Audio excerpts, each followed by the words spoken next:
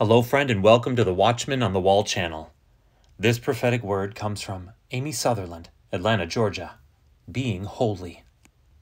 One of the main purposes of holiness is to be close to God. True holiness has no bend of religion because it is founded in relationship. The supreme being of all, the great I Am, our Father. He desires to be near to us. When we are holy as He is holy, we bear the glowing mark that we belong to Him, and we glorify Him in this way. Can we forget that He knit and formed us together in our mother's wombs?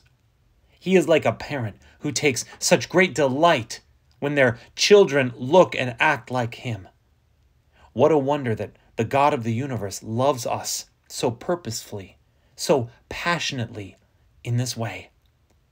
When we understand the root of His command is love, we can more readily understand He is asking us to exist as I am, do as I do, be as I am.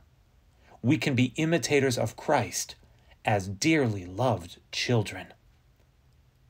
Friend, see Leviticus 20:26, 1 Peter 1:16, Psalm 96:9, Psalm 110:3, and Psalm 50 verse 2, all in the Amplified Translation.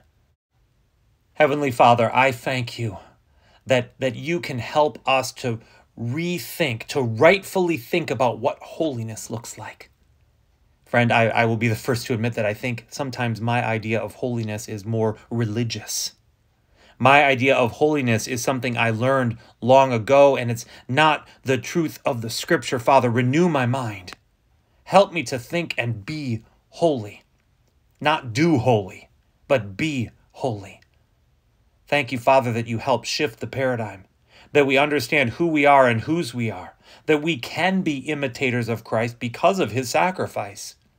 Lord, I pray over my friend right now, that this idea of being holy, already being something, already possessing the characteristics and traits, Father, that we would walk this out today for your glory.